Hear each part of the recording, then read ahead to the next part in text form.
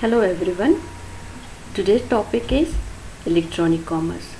As we know, it is also popularly called e-commerce. Here E is for electronic commerce. Here we look for context first. We will see definition of the e-commerce, then history of the e-commerce, then advantage and disadvantage of that, then some types of the e-commerce, some examples of the e-commerce, and some e-commerce website. So in the beginning we will see what is the e-commerce first. E-commerce is nothing but the process of buying and selling of the products or services over electronic system such as internet and other computer networks. As we know, electronic commerce is nothing but a platform given which is not possible without internet and other computer devices or the networks. Then, as we earlier said, electronic commerce is also called e-commerce or e-commerce. Again, electronic commerce was identified as the facilitation of commercial transaction electronically using some technologies. There are two technologies given, is electronic data interchange and electronic fund transfer. So we will see what is EDI and what is EFT. So EDI system basically used for sending the documents to the trading partners and the customers involved into that business application. So sending the document from your PC to the other PC. So here EDI is the structured transmission of the data between organizations by electronic means. So just like an email, you can send the confidential data or the whatever documents you need to transact with the trading partners, suppliers and all that. It is also used to transfer electronic documents or business data from one computer system to another system. Whereas electronic fund transfer is electronic exchange or transfer of money from one account to another.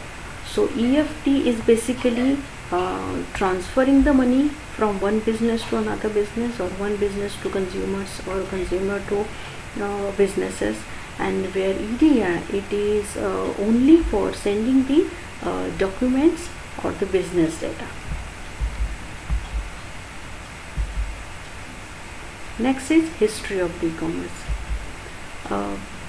As we know, in the history there were a growth and the acceptance of the some system like credit card system, automated teller machines, that is ATMs, and telephone banking in 1980s.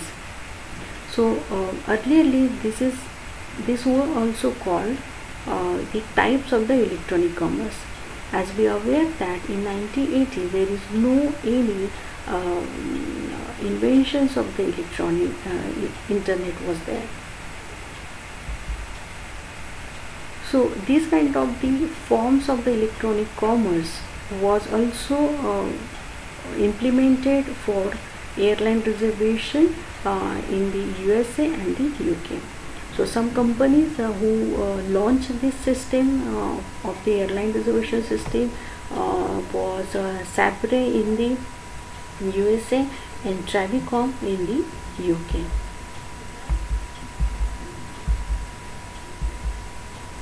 Now we can say after 1990 there were invention of World Wide Web, that is the internet, and most of the companies were purchasing this particular services from the www, and they implant their businesses on the internet using some security protocols and electronic payment systems for the services. Some advantage of the electronic commerce are they are faster buying selling procedures as well as easy to find products. So any consumer or any customer can easily search for any kind of the product. These services are 24/7 available. Very low operational cost will be implemented and better quality service will be implanted. Any kind of a business can be easily started by this platform. There is no need of physical company setup will be implemented by any kind of a businesses, because all the services, all the businesses will be a virtual one. Customer can easily select products from different providers without moving around physically. So any customer they can purchase or they can sell their products from the home itself.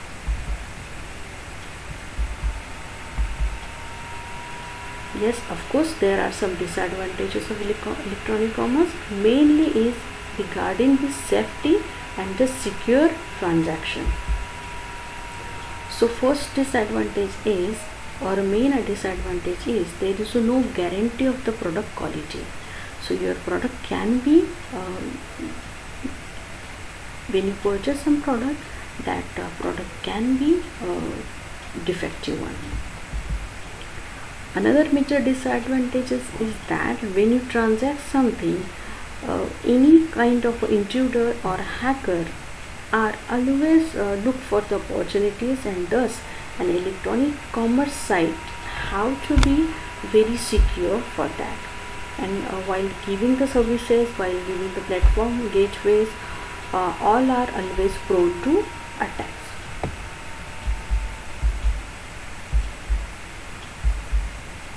Some types of the electronic commerce are, mainly there are number of electronic commerce types. So here I am discussing only 4, and which are the basic one. So business to business, business to consumer, consumer to businesses, and consumer to consumer. So very first is business to business. As name specifies, it will have the two parties, and these two parties all are the businesses. So anybody can interact with the businesses to the other businesses. So they will perform all the operational efficiency, all the centric marketing system, and everyone have to achieve the customer experiences. So all these main steps will be or interaction or communication will be does between the two businesses. That's why this platform is called, or type is called, business to business. So mainly this platform is available for those who are interested to build their new businesses. So every participant will be use a private electronic market for that.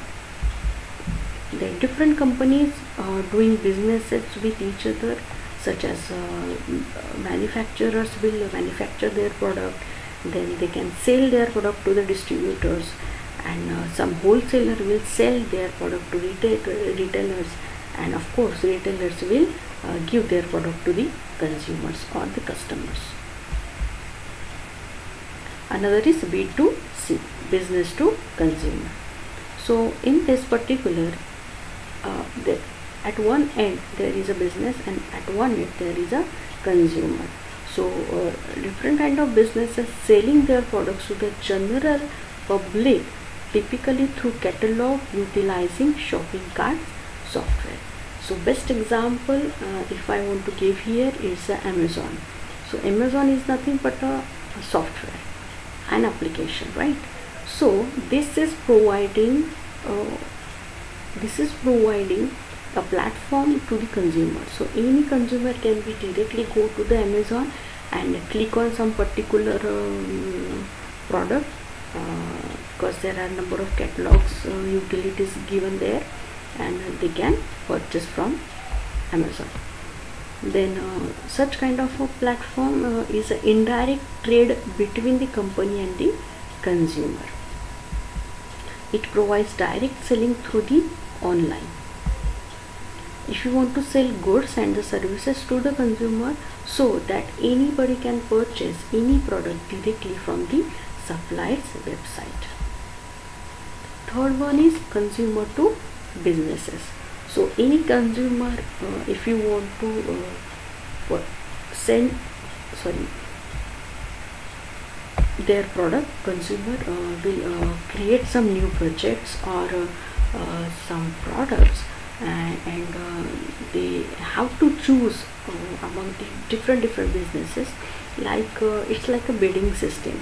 So consumer will post his product with a set of budgets online, and within an hour companies review the consumer's requirement and bid on the projects. The consumer review the bids and select the company that will complete the projects. So simple example if I want to give is, consumer will bid for different companies, and if proper company will accept all the things and the completion of that project or everything will be there, then consumer will go through that particular business. Here empowers consumers around the world by providing the meeting around and platform for such transactions. Last one is consumer to consumer. So any consumer can also create their product and deliver their product to another consumers. So one of the popular company is eBay company. It facilitates the online transaction of the goods or the services between two people. So there is no any kind of a business involved in there, or any merchant will be involved there. Though there is no visible intermediary involved, as I said, there is no third party or there is no other merchants, but still some parties cannot carry out the transaction without the platform which is provided by the online market or market such as eBay. So eBay like companies will give only the platform to this. Some examples are, if you want to purchase some book, you will have one particular website where you can buy your book. Another is a government employee reserve a hotel room over the internet. The businesses buys office supplies online or through an electronic auction. Another example is manufacturing plant order electronic components from another plant within the company using the company's intranet. So here are some website or application will be given, like Amazon, www. Okay, thank you for watching. Thank you.